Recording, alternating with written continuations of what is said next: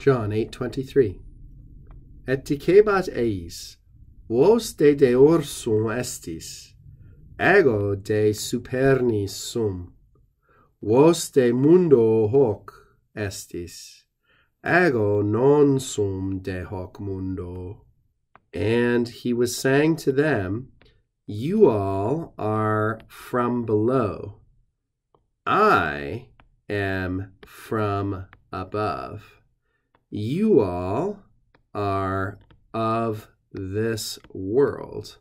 I am not of this world. Here we've got a couple of interesting statements that Jesus makes that give us cause to look at some intriguing words and expressions that we'll see in other places as we are reading Latin of different kinds.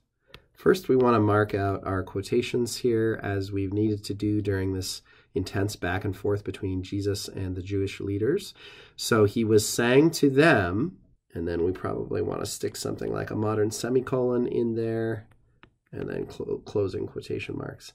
So he was saying to them, what was he saying to them? You are from below. That's how we translated this. So estis should cause us no problems. This is a second person plural, present active from esse, just as sum is the first person singular, present active indicative from esse. Those should be familiar forms to you if you spent some time learning the rudiments of Latin. De deorsum, though, in fact, we might say the use of de, the preposition de, throughout this verse might seem a little bit unfamiliar to you. And we've also got to talk about, and I think we should want to talk about, this word deorsum. Deorsum is apparently a contraction of an earlier form, deversum or devorsum, which means literally turned downwards.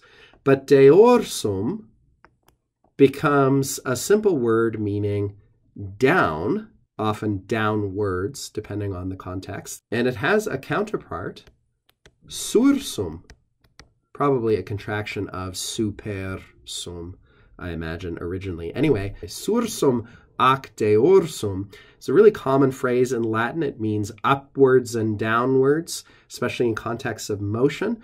It can often also be equivalent to English to and fro, back and forth, something like that. But these are words you'll encounter all the time and very often in this pairing.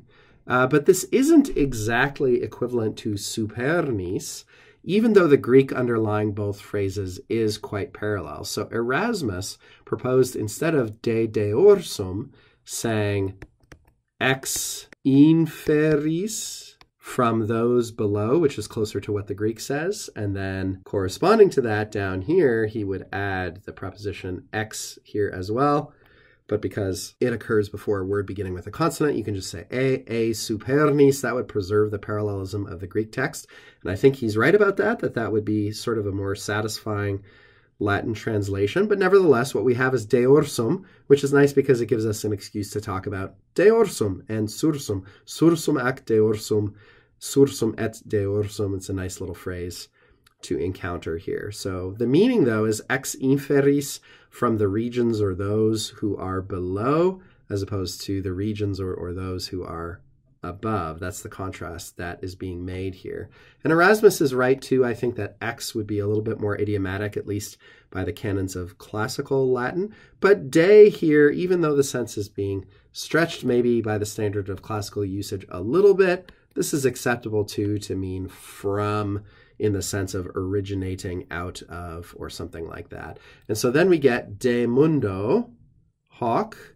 You are all from this world, but I, Jesus says, am not de hoc mundo. And this is very much Jesus's way of talking, particularly in the Gospel of John, in these short, memorable, repetitive phrases that really stick in your memory. Now, before I finish up, I want to give you one enjoyable tidbit from Lewis and Short's dictionary here as an example of how sursum and deorsum could be used. And I'm giving this to you just because it's a sentence that I like.